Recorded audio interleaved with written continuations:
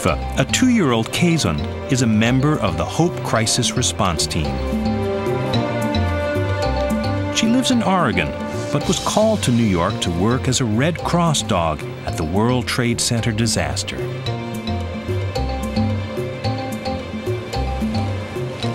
Over here. Tikva's owner, Cindy Ehlers, is an animal behaviorist. She founded the Oregon-based Hope Crisis Response Team. It's a volunteer organization that provides animal-assisted emotional support to people in crisis or disaster situations.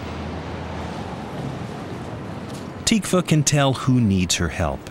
She picks up on body language cues and approaches people sitting alone who exhibit distress or withdrawn behavior. Cindy and Tikva were one of the 4 teams the Red Cross called to Ground Zero. They provided emotional support for families of the missing, as well as for the firefighters, police officers, and emergency workers.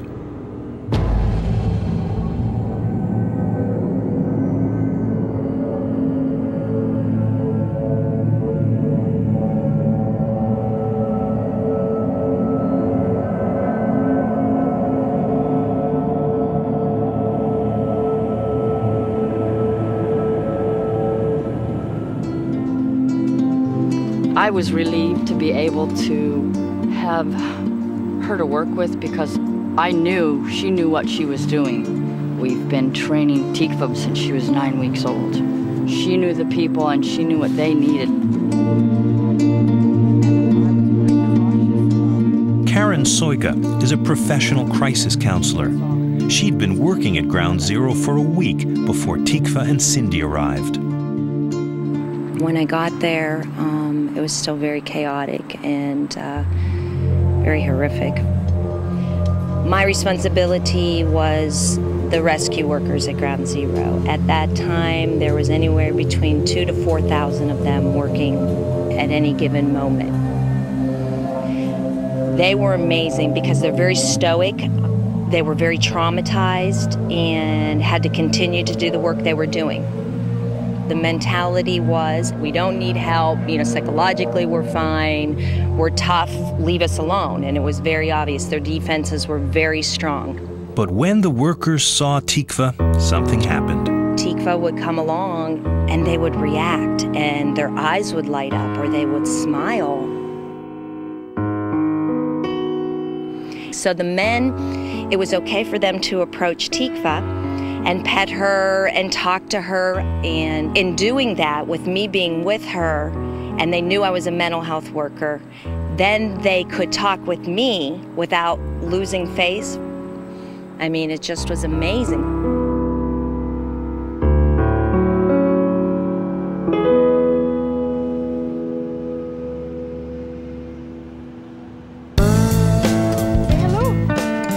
Kazans have long, thick, fluffy coats. Their small face and pointed ears give them a fox-like expression.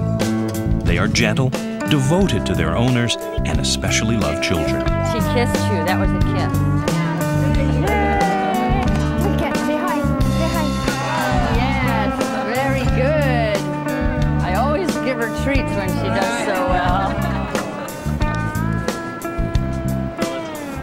Lyndon Harris is the pastor of St. Paul's Chapel, right by Ground Zero. He saw Tikva in action.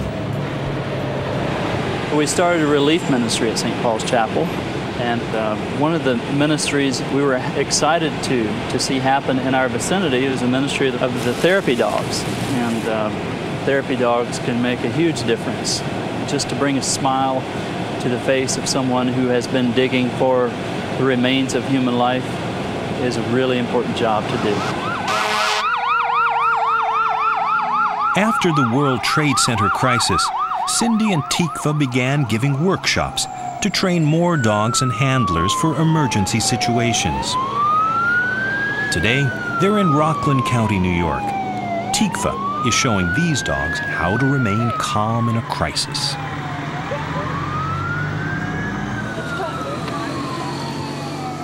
The workshop familiarizes the dogs with the sights, sounds, and smells they'd encounter in an emergency, so they won't be nervous when called to a disaster site. This high-pitched whistle indicates a firefighter is losing his air supply. The dogs are trained to remain calm. And this is Tikva. Tikva was down there too for a couple of weeks. When were you down there? Pretty much The whole time? Yeah.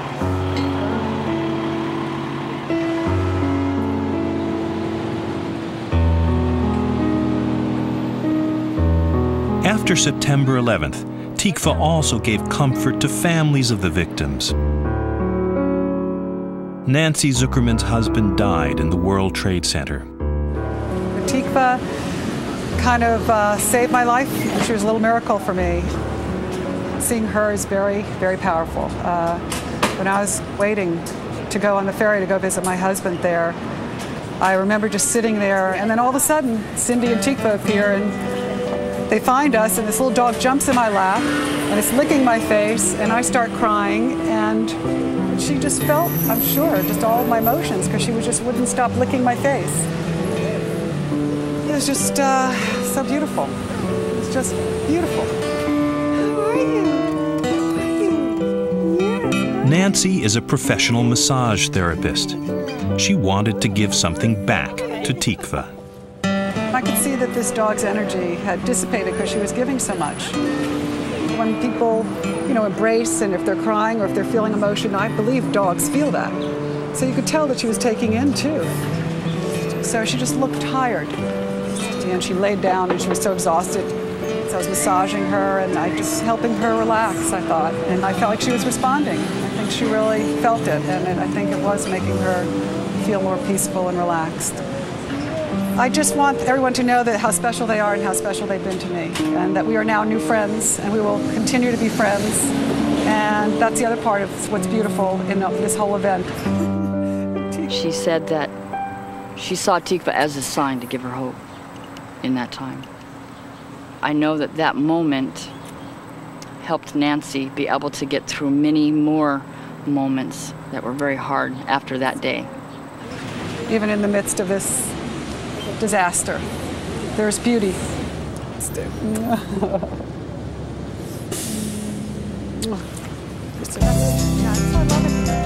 Cindy is still touched by Tikva's effect on emergency workers at Ground Zero.